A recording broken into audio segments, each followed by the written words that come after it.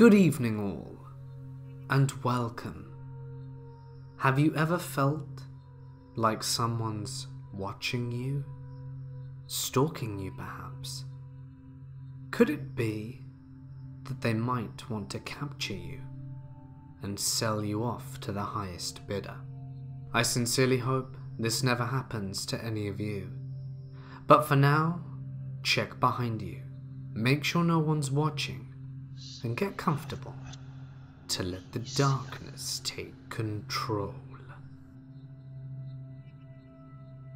In early 2007, I was freshly 18 and newly married, living in Fort Polk, Louisiana, while my husband was training at Fort Benning.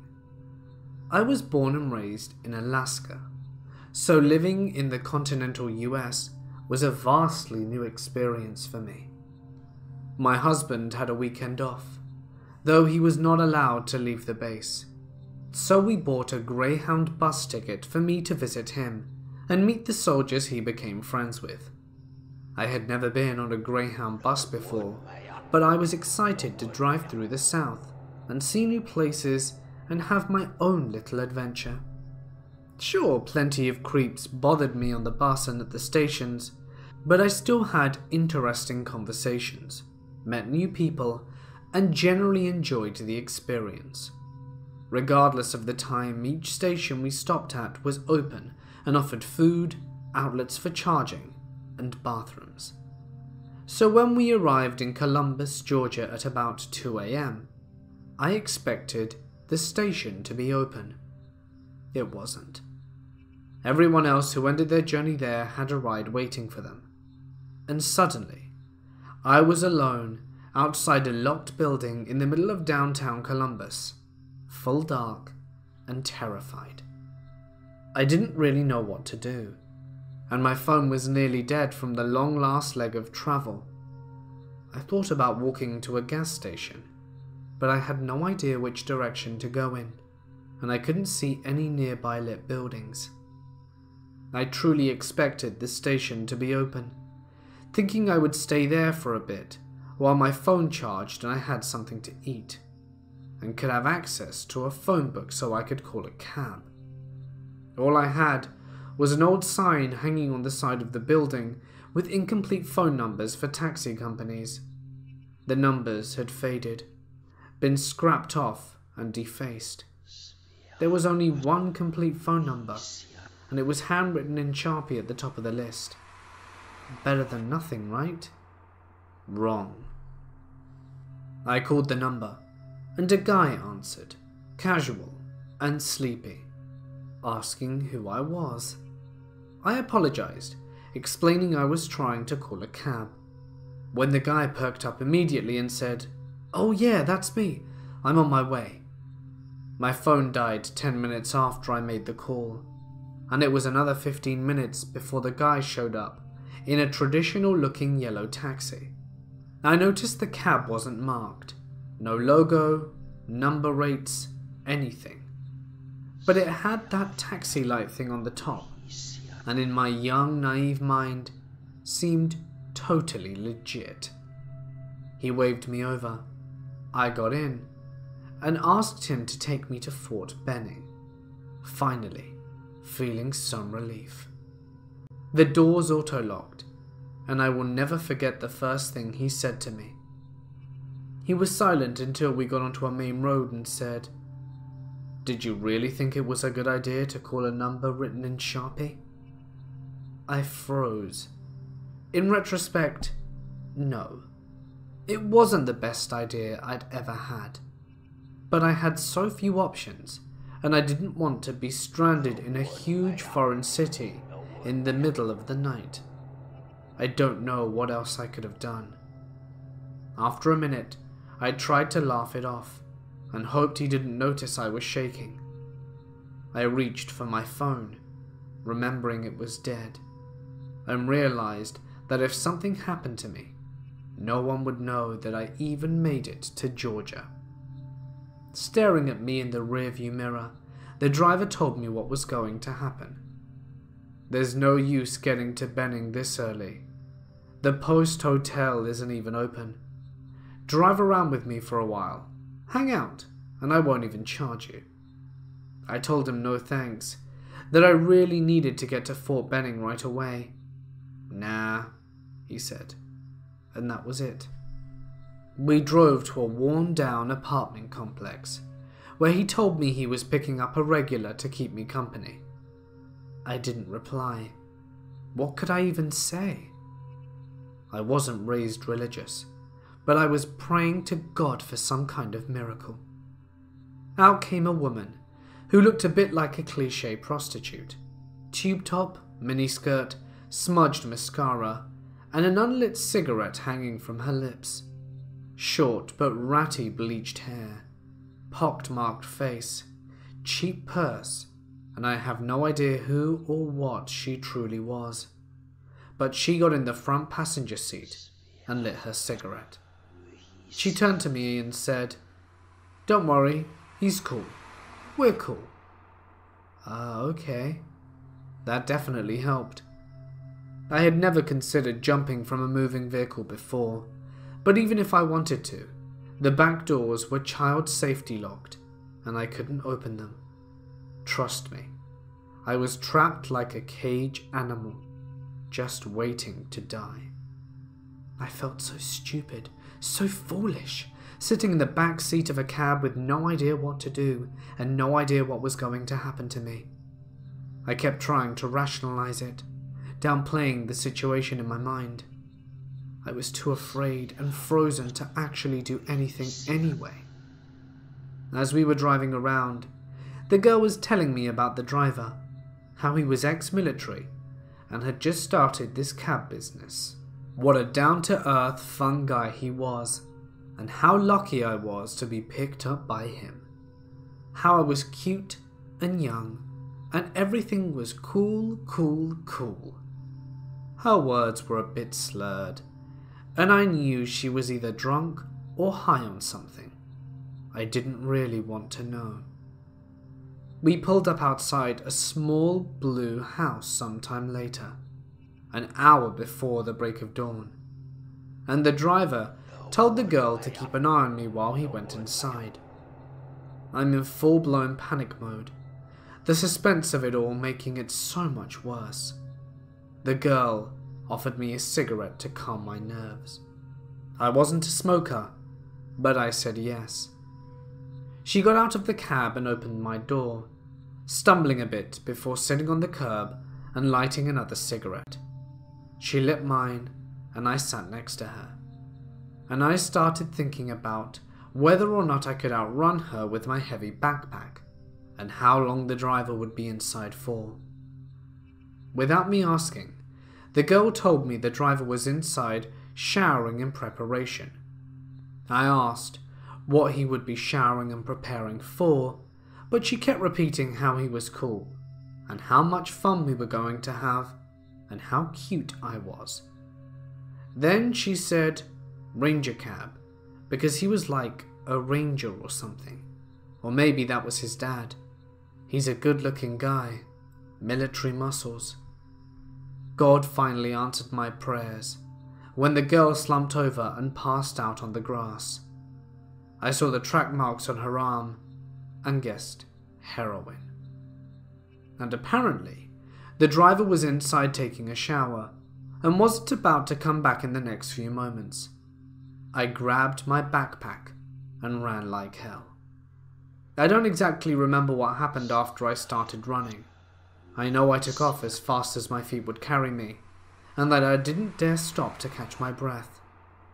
1 minute I was sprinting for my life, lungs on fire, and then I was trudging along with tears in my eyes as I walked through the Fort Benning gate with my military spouse ID, asking how to get to the base hotel. Honestly, I wish I knew how I got there.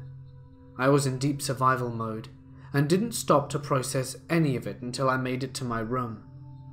I don't know if someone gave me a ride, if I followed a map, or what. I never blocked a memory out like that before, or ever again. I told my husband everything when I finally saw him. He didn't believe me. I probably wouldn't have believed me either, His lack of trust made me think no one could take me seriously, so I never went to the police. I still had the number I dialed saved on my call history. I knew the girl called it the Ranger cab. What I didn't have was the confidence or support to report it.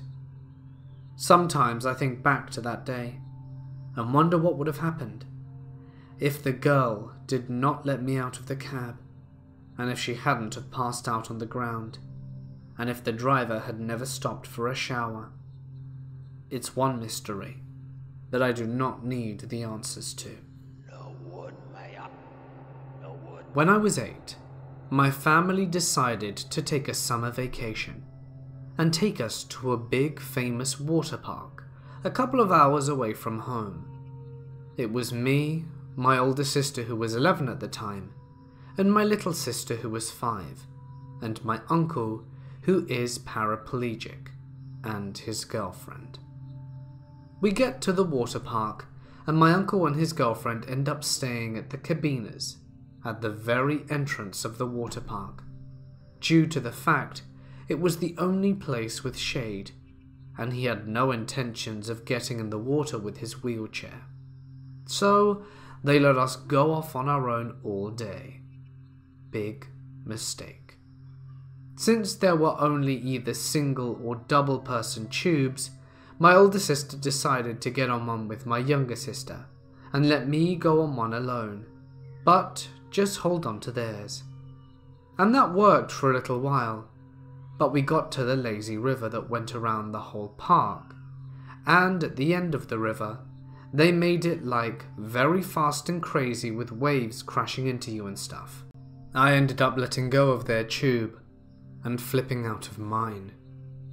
By the time I even realized I had lost them, I thought it was no big deal, and that I would just find them soon enough again. So, I'm trying to get back onto my tube, and for some reason I just can't do it. A man notices me struggling and decides to come and assist me. I finally get in and thank him and try to float away, but he hasn't let go of my tube. Instead, he starts talking with me and asking me why I'm alone. I explain that I lost my sisters, and he suggests that he gets on the tube with me because he doesn't want me to get lost or drown. I say okay, and we get on a tube together. He starts forcing me to ride all the slides with him and talks to me about how his hotel room is not that far, and he has a whole bunch of toys I would love to play with. I actually started getting really interested, because I don't have many toys, and the ones I do have are broken from my sisters. He says that we can get on one last slide, and we can head over there after. I agree. While waiting in line, he starts acting really giddy and weird. He keeps swimming under our tube and would play with my feet and legs, and told me they were pretty. There was a young couple behind us who was watching all of this unfold, and I guess they could see the discomfort in my face because they tapped on my shoulder and asked if I was okay and if I knew the man. He tried answering for me, but they cut him off and said they were talking to me. I reassured them that I was okay, but it was seeing the look on their face that made something click in my head and say that whatever was going on with this man was not okay. Once we got off the slide, I told him that I had to go, and once we got to the opening of the river, I wanted to just get on a single tube by myself because I needed to find my sisters. He tells me that I can't do that, and he needs to watch me, so I can't leave him. As soon as he said that, this fear just came over me, and I ducked out of the tube and started swimming. When I looked back, he was right on my tail swimming after me. I ended up swimming to the entrance of the river and got on a single tube which he ended up grabbing and flipping me out of, saying I needed to get on a double tube with him. I did not feel safe anymore, so I ended up running out and running to my uncle and his girlfriend. I didn't tell them what happened, just that I got tired of being in the water. After sitting there for a while, I saw no signs of the man, and thankfully, my sisters made it back to the cabina safe and sound as well, and we all left together. This happened to me when I was 10. I grew up in a military family and lived in the Middle East for a significant portion of my life. Because of this, we frequently traveled to different countries because of the low cost and proximity. On this particular vacation, we flew into Cairo, Egypt, the kidnapping capital of the world at that point in time, for a long weekend. We only lived about 2 to 3 hours away, and it was a late night, and we were staying at the Marriott Hotel, which had a taxi/shuttle service that was supposed to pick us up. For some reason, our driver never showed, so we were forced to find regular taxis to take us there, which took forever that late at night. We finally found one that was offering us a pretty good deal. They don't run by meters, instead they just give you flat rates that they choose, and headed towards the hotel. Out of nowhere, another taxi basically T-bones us in the middle of the road, causing us to stop. There aren't really defined roads in a lot of Arab places, so it isn't really that surprising that we got hit. In Arab nature, the true drivers get out of their car and start yelling at each other, and that it was each other's fault, and looking like they were going to throw hands. Eventually they got back into their respective taxis and parted ways. My family and I were completely taken aback. We had been in Egypt for less than 2 hours and were already having quite the adventure. We finally got to the hotel exhausted.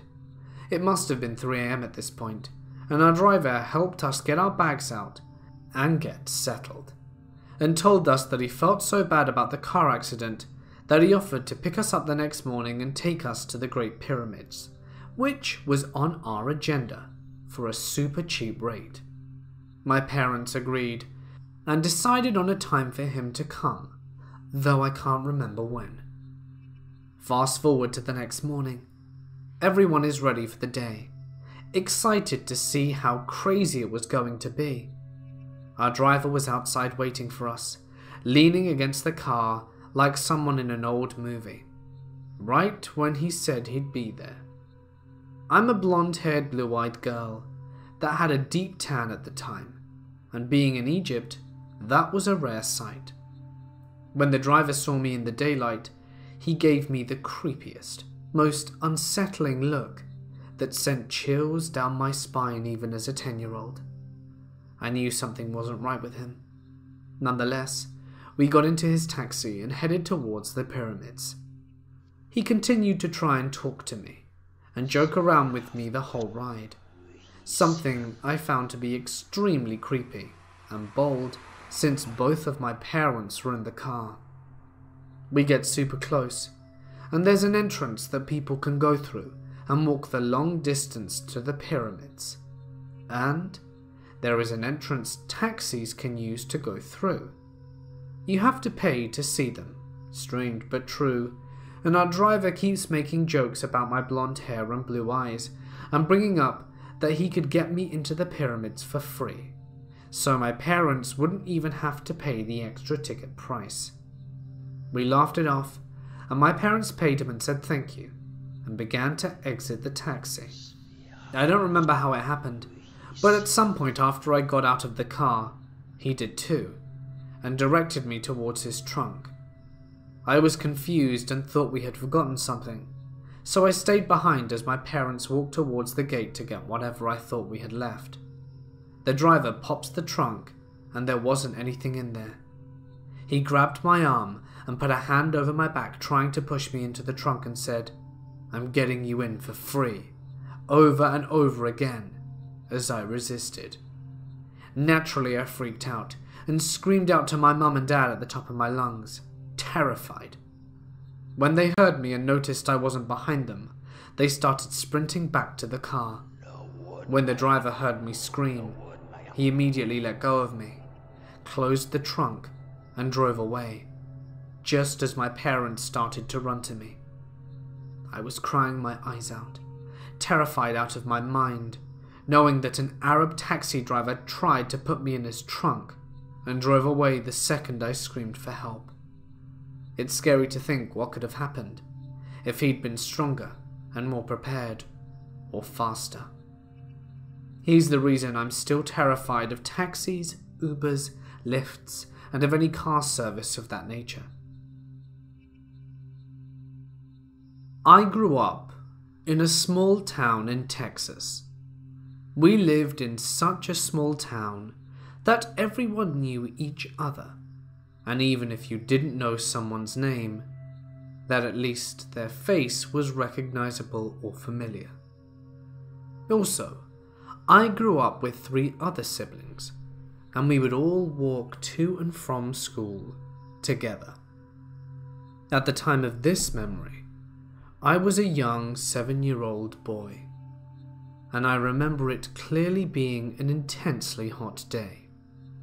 For reasons I can't recall, I was walking home alone that day, which was highly unusual and rarely ever happened. We didn't live too far from the school, but we could take certain tucked away routes that we perceived as shortcuts. This particular route was occupied by just a few houses, and most of them were empty, so it was usually a very quiet, inactive area, with little chances you would even encounter cars driving by.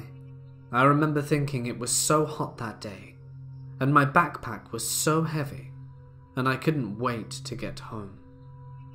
Halfway to my house, quietly out of nowhere, I hear a car slowly driving behind me.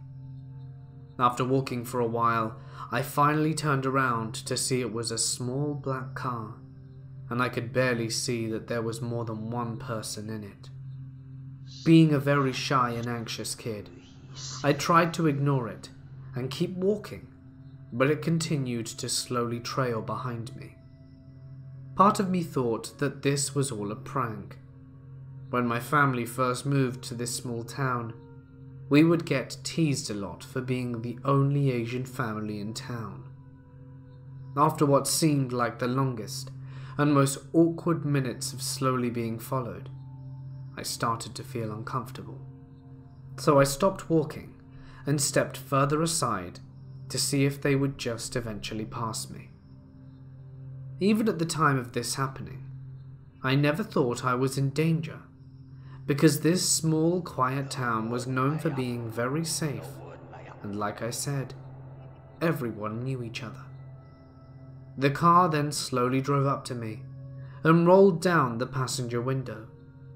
There were 3 young men in the car. They weren't teenagers and looked to be in their 20s. I remember being caught off guard by not recognizing any of them, which was very strange for this town.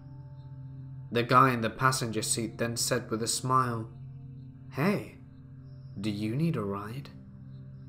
Still being ignorant and not sensing any danger, I thought it was so tempting, because it was so hot outside. Regardless of actually wanting to get in the car, I just said, "What?" He began to repeat, "Do you want a ride?"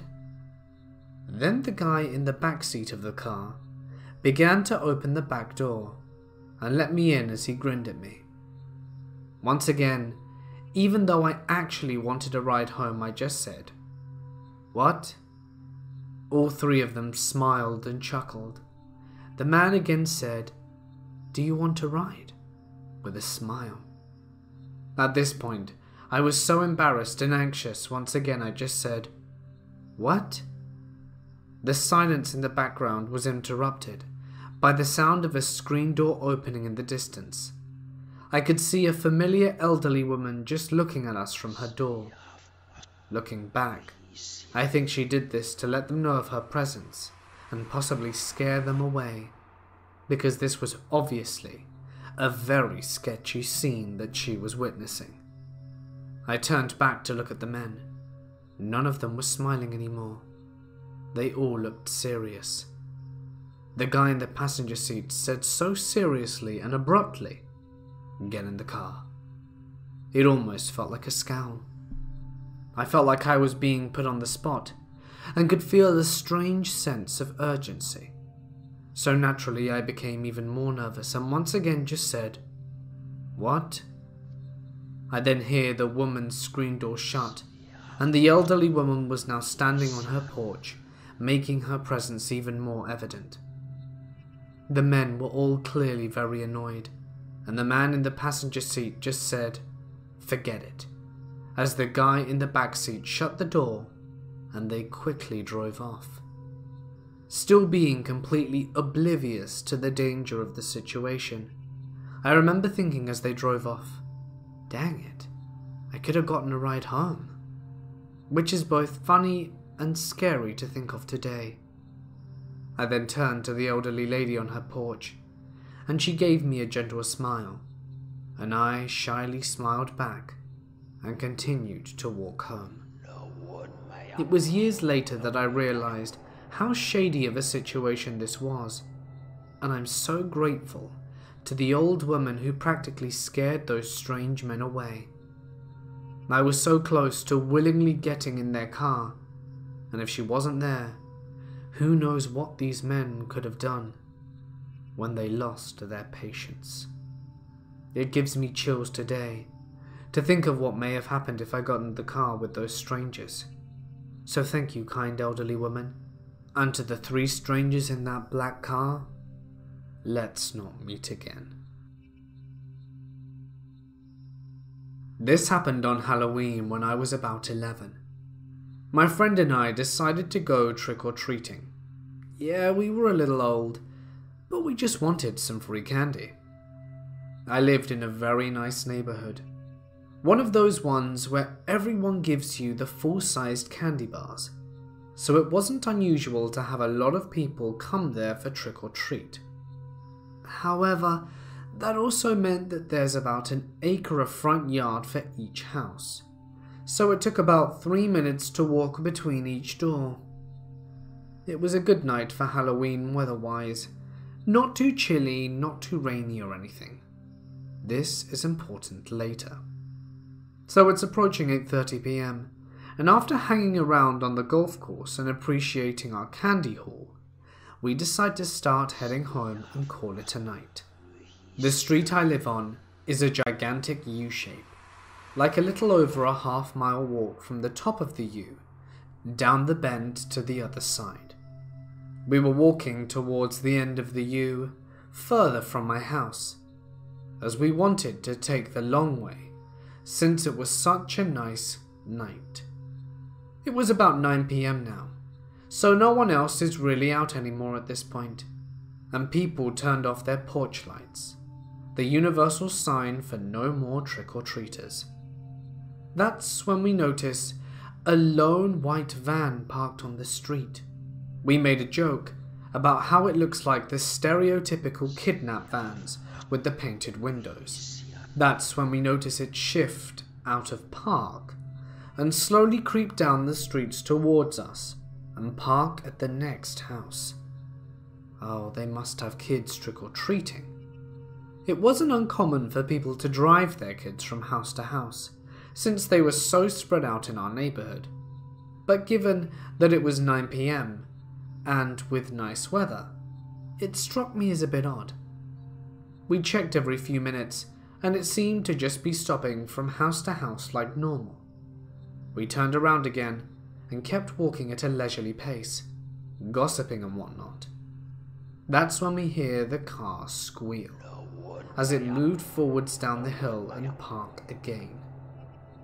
This time, only about 2 houses away from us on the opposite side of the street. Again, weird time to trick-or-treat, but whatever. That's when we realized there were no kids getting out of the van, not once. Now this was before my first phone, a red and white Samsung Propel since it was 2008. We were only 15 minutes from my house, but a bit disturbed, so we walked to the nearest door and rang the bell, and stuck our bags out in an attempt to act normal. A woman opens the door just a crack and proceeds to berate us for trying to trick or treat at this hour, and then slams the door before we could even say a word. Okay, thanks, lady. We turn around, and the van is right there, parked in the wrong direction, on our side of the street. The windows are tinted so we can't even see the guy driving. Trying to keep our cool, we casually walk away from the door and up the street to the cul-de-sac loop that's on the side of the street that makes up the bigger U. If you cut through the loop and hop a couple of fences, you can end up at my back door. The van goes the same way. Now we know he's following us, since there's no reason for him to go up these side streets. We break into a sprint, and I am by no means athletic, but I hopped those fences like an Olympian. We run inside my house, lock all the doors, and freak out while we sit on the front hall. Not 5 minutes later, the van slowly drives down the street past my house. We stress eat our candy, and think of what could have happened if we had not have been aware of our surroundings. I live in a major city, in practically the pit of hell state, born and raised here. I am very familiar with my surroundings. I'm also aware to the fact that my city is one of the worst hubs for human trafficking, and living here can be very, very dangerous. Despite all this, I've taken pride in knowing that I do everything I can to remain as safe as possible. I've had close calls before. Shady landlord gives a stranger copies of my keys, and a man tried to enter as soon as I was alone. And other horrifying tales, and consider myself an avid murderino. I'm pretty prepped. At the time, I had 2 things of pepper spray, one in my favourite jacket pocket, and one velcroed to my desk at work. I also had 2 trusty pocket knives, one always on me, one in my car pocket door. Oh, and my taser never leaves my bag. I avoid shady situations, and despite being a small lady, I know my stuff. Yay for self-defense. My point is, I'm a very paranoid small chihuahua, and I still get into scary situations. Now on to the story. It's summer, and hot as hell. I've got a date with my favourite gal pal, and I swing by her place to pick her up. She tells me she had a job interview to go to first, and I agree to go with her. No big deal. She's a sweet, tiny thing from a small town in the Midwest, and very new to city life and the wild things that can happen here. As we drive into a different city, I ask her about the job. It's a modelling gig. Oh, cool, for who? I found an ad on Craigslist. It's just sports clothes. The Craigslist thing sets a small, distant alarm off in my head, but I push it to the side. Where the heck are we going anyway? When we pull off to a Starbucks a bit outside the city, the alarms in my head become a little less faint. Relax, I tell myself. I've gone to legit job interviews in coffee shops before. There's always been a good reason. We arrive first, late still, but end up waiting about 15 minutes. Kinda weird, but Kat's relieved we're not the rude ones when she gets a text saying he's here. I look around the Starbucks and outside the parking lot, trying to figure out who the mystery man could be, when I notice a tall, well-dressed man step out of a black SUV. He smiles at us, and he approaches, and I figure that's our guy.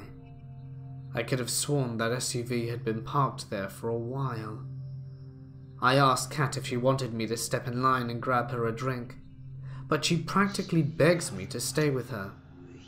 Okay, I can do that. I don't think it would look very professional, but I don't protest. The man named Jack leads us to an isolated table outside and doesn't say much about my presence other than it was okay for me to be there. I get on my phone and shoot a text to my fiancé explaining where I am and what I was doing. He shoots back a "be careful" all in caps, and I sit there pretty to watch the show. Jack had this strange accent that I couldn't place my finger on. Looking back, I'm not even sure it was real. He starts asking Kat the usual questions, and I notice she's absolutely bombing the interview. She doesn't have much experience and didn't bother to bring a portfolio. But despite this, he doesn't seem to care. The alarm in my head is much louder than a whisper, but it completely blares when he asks if she'd be comfortable doing lingerie shoots as well. Dear sweet Kat says she doesn't have an issue with it, but would prefer to mostly do sports clothes like they had discussed earlier. She asks to see some of his work, and he pulls up a lingerie Instagram. All lingerie, no clothing at all.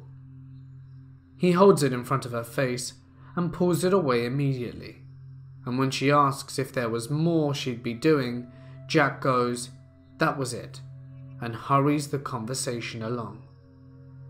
He says we need to go right now to his studio at a place he briefly mentioned the name to sign papers and get everything squared away. It had to be done today. He's not working tomorrow, and his co-workers will not do it right. I absolutely hate everything about this, and I'm trying to glare some sense into her, but nothing is getting through. Kat agrees, and he turns his attention to me. Do you want to be a part of this too?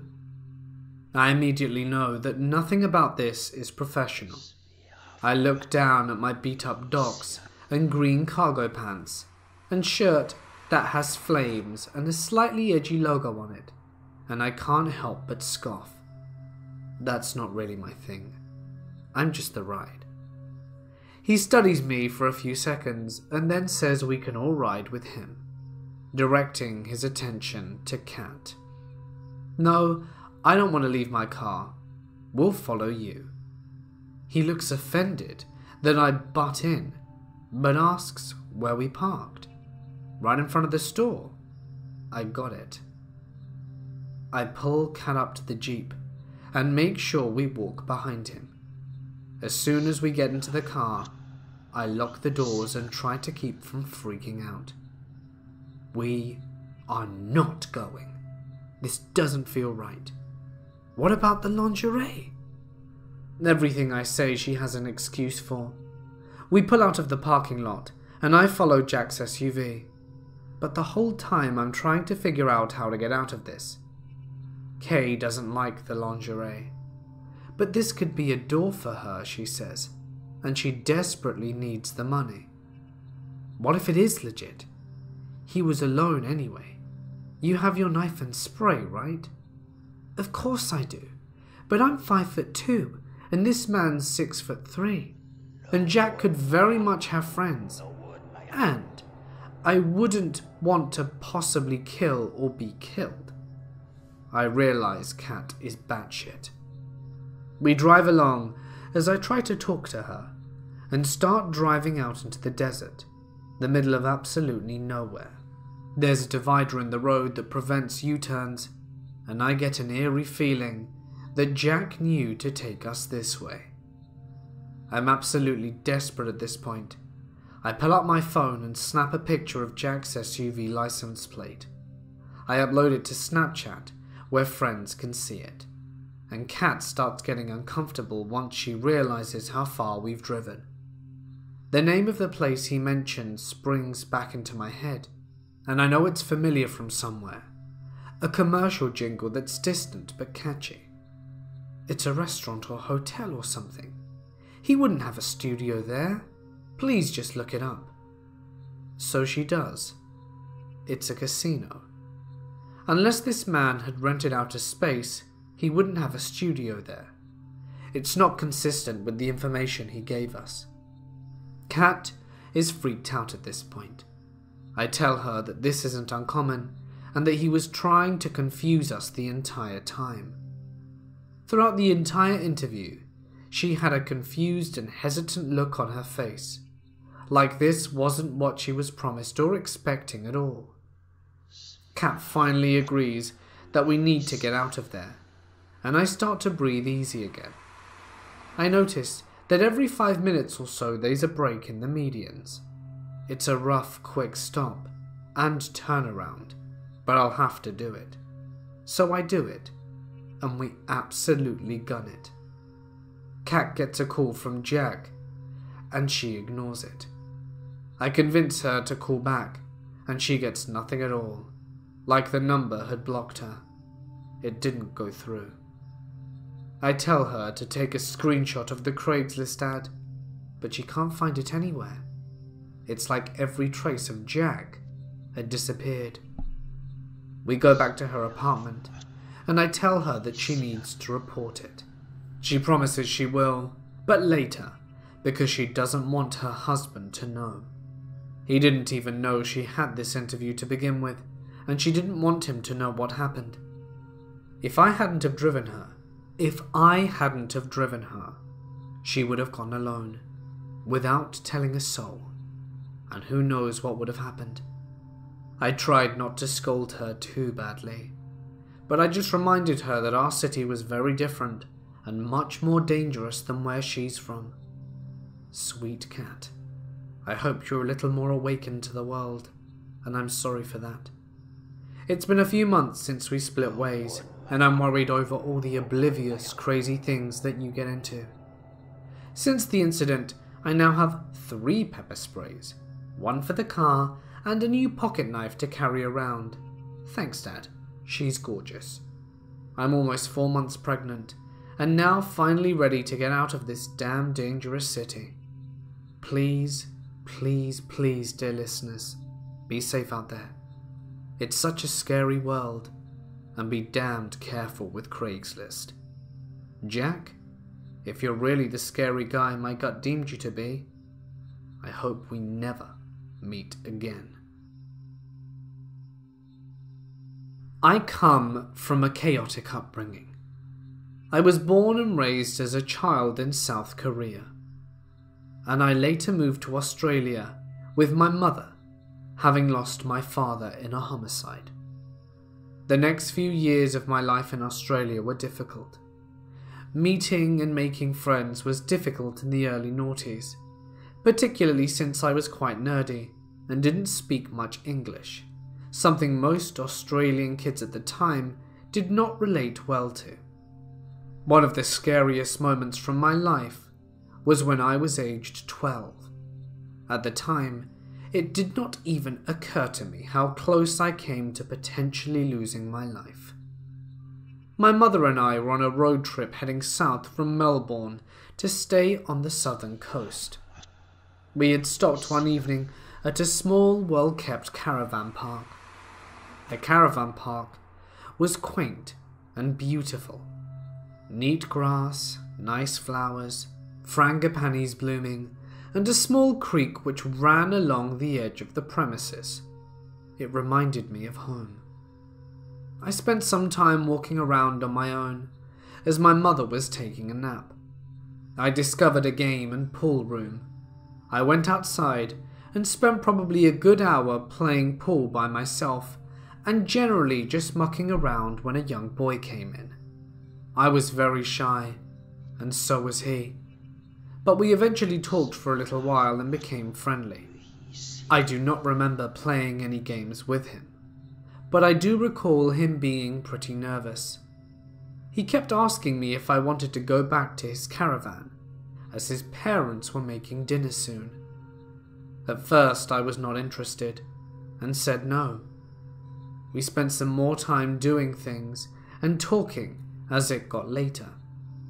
He became pushy and asked if I liked cakes and lollies. I said of course. That much I do remember clearly.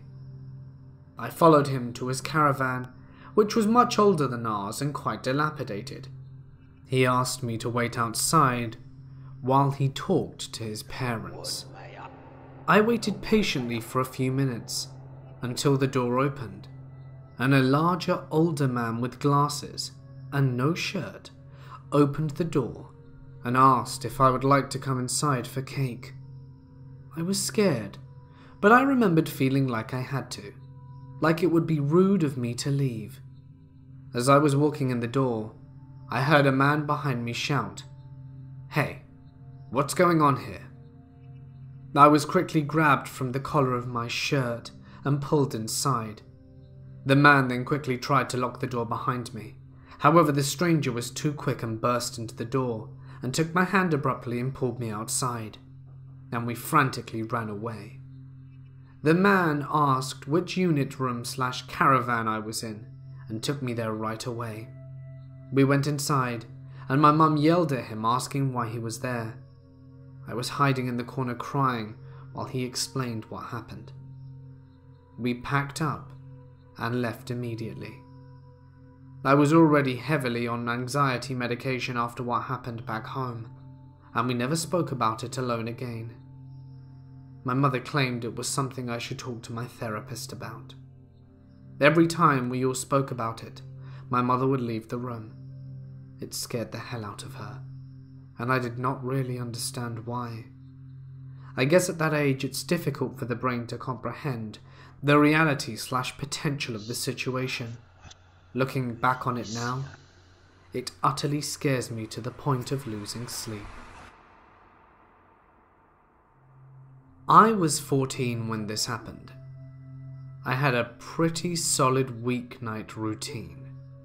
I would go to practice, come back at around 8:30, and then ride my longboard about a mile down the road to a local Walgreens. I did this so I would have snacks for my inevitable late night of Xbox I had ahead of me. One night, I got home a little late, so I left at 9. I had been in my new, less sketchy neighborhood for about a year now. I usually ride on the road, but my gut told me to stay on the sidewalk. I hadn't even made it to the main road yet, and I heard a car behind me. It slowed to pace me. I had a feeling that something was about to go down, so I tested the guy. I stopped and did a 180 extremely casually, gave my board a little push and looked over my shoulder. He's reversing. Crap. I dip, fast, picking up my board and go full sprint. I didn't want my cause of death to be wheel bite. I get about a block away and jump into some bushes next to a house, and I waited there for no more than 30 seconds before I heard a car slowly rolling towards me. They pass and turn right. I get out of the bushes and make a stupid move. I go to double check to see if they're gone. I dart across the street and peek around the corner. I see their brake lights. Then I see the white reverse lights come on a second later. You've got to be kidding me. I run back around the corner at God's speed, realizing my only chance is to get onto the main road. There's too much traffic there for this guy to do anything. So, I sprinted there at full speed. I figured I got to top speed, and he would have to run me over to catch me. He can't stop his car, get out, and jump me if I'm running at top speed. I made it there, losing him at some point along the way. I don't know when. I never looked back. As it turns out, there had been multiple attempted kidnappings in that area that month. This story isn't actually about me, but my mother. We lived in Michigan, right in the border of Ohio, so it only took a few minutes to travel to Toledo. Our hometown was kind of a podunk middle of nowhere, so we would have to go to Toledo for any shopping. One day, she went out to this strip mall kind of area. Very sketchy but also busy. So there wasn't ever any real reason to worry. She's on her way into a store. My baby sister at the time in tow, and this red panel car pulls up right in front of us, blocking her path to the front door of Target. They slide open the door and asks if they want to sample their perfumes. My mother is 90 pounds soaking wet and way too polite for her own good.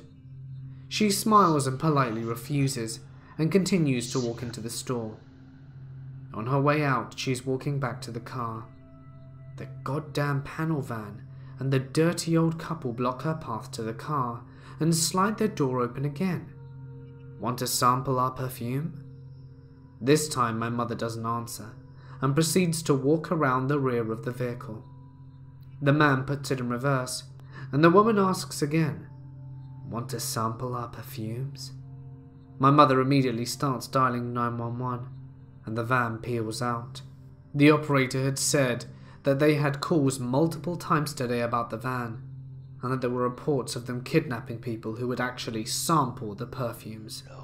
This story to this day still scares the crap out of me. Not only for my mother's safety, but for the safety of my infant sister she had it with her at the time. Needless to say, I don't think she wants to meet them again. This happened at school when I was 4 or 5. I remember that I spent the day at the zoo with the rest of the class, and we were returning to school on the bus. So the bus finally stopped 3 or 4 meters away from the school doors, and everyone got off the bus to join the class. It turns out that I was the last one leaving. Even the teachers had left. So I was about to enter the school's playground when a woman got out of her car and called me right in front of the open school doors. "Hi, sweet boy. Do you want to go to the zoo with me?" At this moment I had a weird feeling. I knew something bad was happening. How could this woman know I went to the zoo? And why would she ask me to go with her? I couldn't think. I was paralyzed. And she kept inching closer. When she was about 2 meters away from me, and she walked up to me, I felt a strong grip on my wrist, and got heavily pulled into the school ground. I looked up and saw my teacher, even more scared than I was. She looked like she was going to cry. She ran into the school as fast as she knew I could run without looking back. Today, I still don't know what this weird woman wanted, and if she really followed me since the zoo. But whatever.